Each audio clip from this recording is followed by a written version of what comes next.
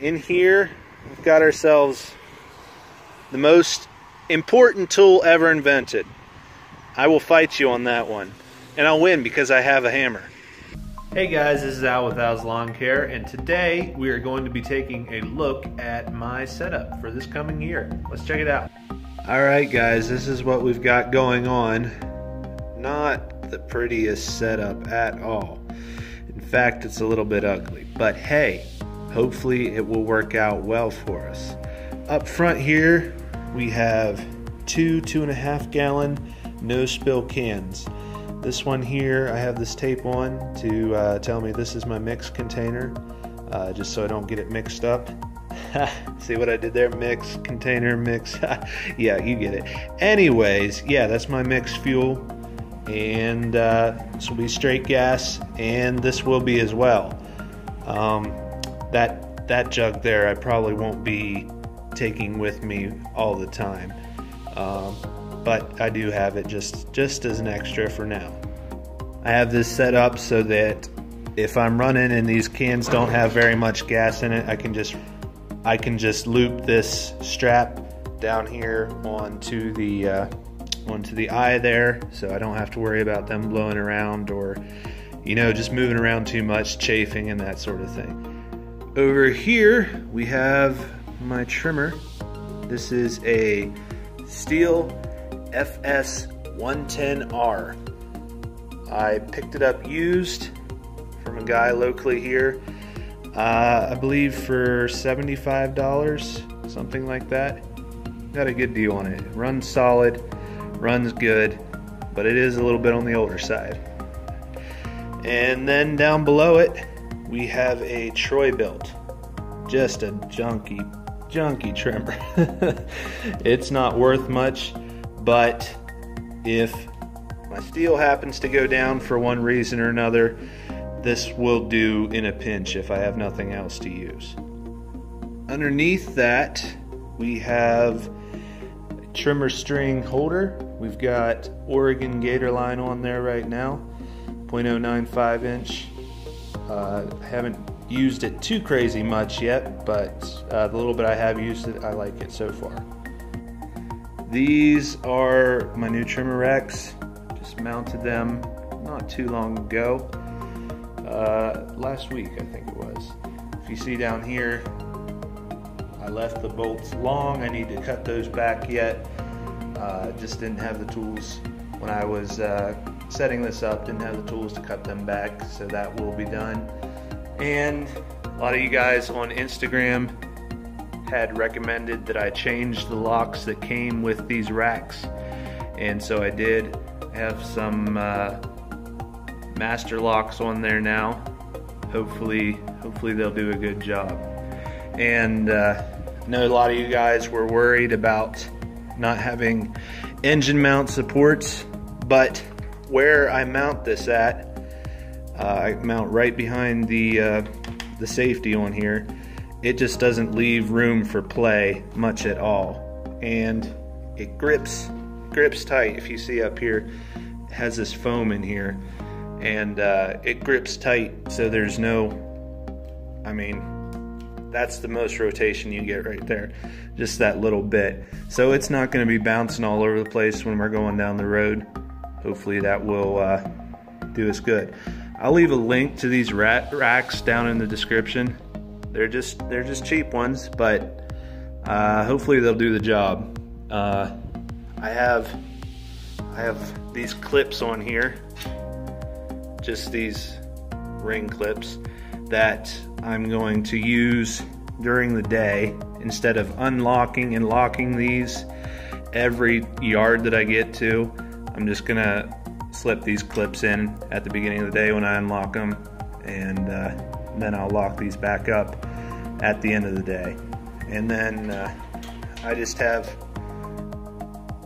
a little S-beaner that I found actually in a parking lot, and I just stuck that on there, and that can store my clips on there. I can store my locks when I switch them out.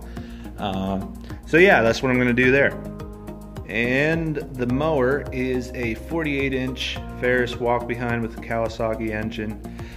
I have not used this mower a crazy amount. I've only put on like maybe 3 hours personally, so I don't have a ton of experience with it. So far so good.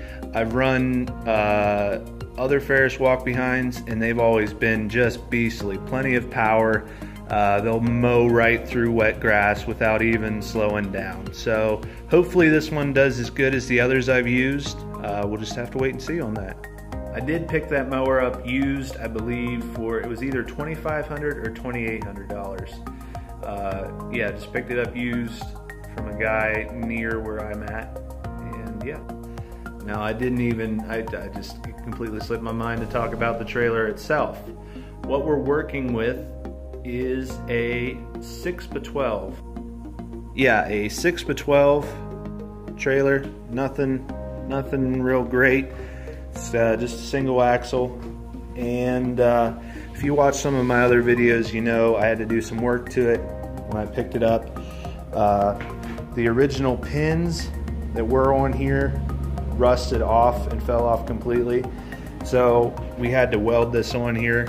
This is just a piece of angle here going this way, and then another piece of angle here, and just a pipe welded there, and we drilled a hole down through there.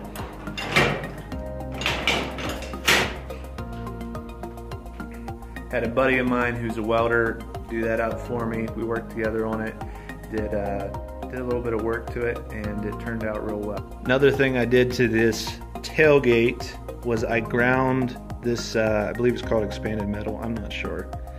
Anyways, this metal mesh, it had an overhang here, and if you weren't careful when you lifted up the gate, you could cut yourself.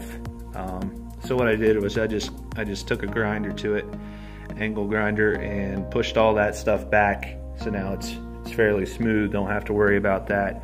Just touched everything all up with a little bit of paint, and I think it looks a lot better than it was. So this trailer does have a side gate. I don't know how much I'll use it, but it is there. Makes it handy if I do need it.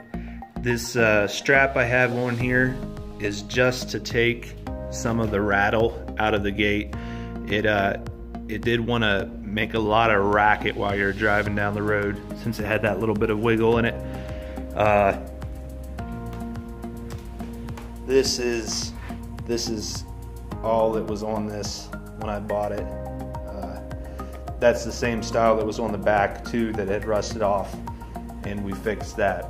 So yeah, I picked this trailer up, also used obviously. It needed some work done to it. Picked it up for around $1,000 if I remember correctly. It's been half a year now. A little bit shaky on the price that I paid for it. I can't remember for sure, but it was in the neighborhood of $1,000. The guy had originally been asking $1,500 for it. I was like, there's no way. I said, you know, I can give you $1,000 for it. I believe that's what it was. And he said, no, I can't go that low. And I said, okay, thanks. And I waited about an hour, and he said, okay, my wife says I can go that low now. So I picked it up for, I think it was $1,000. So yeah, guys, that's a little bit what my my trailer setup is going to look like this year. To start out with, once I'm sure I'll have to change some things here and there to make it a little bit better. For my blower, I'm going to be using a Stihl BR550, also a little bit older. Picked it up used for, I believe, $125. And this thing, it's the best buy I've made. It runs great. It starts up on your, at the most, second to third pull. Usually it's on the first pull it starts up, you choke it, and it runs great. Hopefully it stays that way, but it's been great so far. Not even a little bit of trouble from it yet. So I don't have a rack for it on the trailer. I'm not sure if I'll do that then at some point in the future or not. For now, it will just be carried in the bed of my truck. Also in the bed of the truck will be this compressor that I showed you in last week's video. That will be on the truck. Not sure how I'm going to store it yet. I want to keep it dry. Also have to look into getting a inverter for the so that I can charge it off of my truck. Not charge it, fill it up. So I can run it off of my truck and make sure that I always have air at all times, because I've run a mowing crew for 5 years, 5 seasons, and I know tires, they go flat all the time, and it takes just a lot of time out of your day. We usually didn't have anything with us to fill it up, or even if there was a screw in the tire or anything like that, we didn't have plugs. We didn't carry them with us at all. So that's one thing I want to do a little bit better with, and hopefully it will save me some downtime. I've spent hours already just on one flat tire. It can really suck the time out of your day when you don't have anything with you to fix it up, and you just have to run around looking for stuff to get it fixed. So hopefully we can avoid that. Also guys, I got myself a storage building. If you didn't notice throughout the rest of the video, this is what I'm working with. Just a small mini barn. It's in, I don't know if you can see it, yeah, there you go. It's in pretty rough shape. I'm still gonna do a little bit of patching and that sort of thing to the place. Try to keep the snow out of here. But it's a whole lot better than just storing stuff outside, I can tell you that much. And I don't have to pay anything for it. However, I am going to be maintaining my my parents' property. They have 2 acres of land. Probably 3/4 of that would be yard to be mowed, and so I'm going to be taking care of that. In exchange, I get this whole building to use for free. So yeah, it's a good deal for me, good deal for them. It works out nicely. Okay guys, out here in my truck, I have not bought myself a professional toolbox yet. Money is tight right now, guys. Like I've said in some other videos, we haven't been working in quite a while. The weather has just been kicking our butts. So anyways, poor man's solution. Ugly blue tote. It keeps the water off and stores some stuff. Yes, I know what you guys are saying. You're redneck and you should be embarrassed. Well, first of all, yes. Second of all, yes. Is that gonna stop me? No. So inside here, we have a set of jumper cables. Pretty good quality ones. I've got a toolbox. In here we've got some lubricating oil, various hardware in here, just odds and ends. Underneath we've got a few tools, nothing fancy. In here we've got ourselves the most important tool ever invented. I will fight you on that one, and I'll win because I have a hammer. We've also got some garbage bags. We've got air compressor accessories, you know, air chucks, that sort of thing.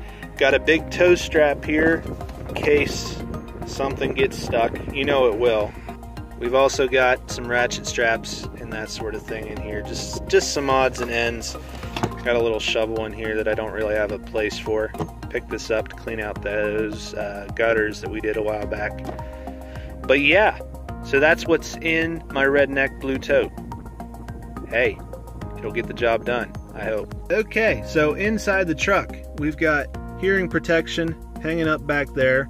Should do a good job for us. It's steel. I mean, you can't really go wrong with steel, can you? At least the commercial stuff. We got ourselves a pair of sunglasses up there, protect our eyes. We've also got a camera mount and a phone mount right there. Just makes things easier. Also, a very important landscaping accessory. We've got ourselves some double mint gum. Very important.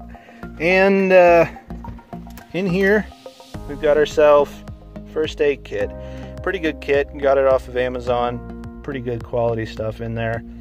for a pretty decent price. We've also got a pair of binoculars because, well, you never know when you're gonna see a big buck across the field. Okay, you just gotta be prepared. Yeah, that's pretty much it for the inside of the truck. Not much going on. We've also got a box of door hangers there that we need to put out yet.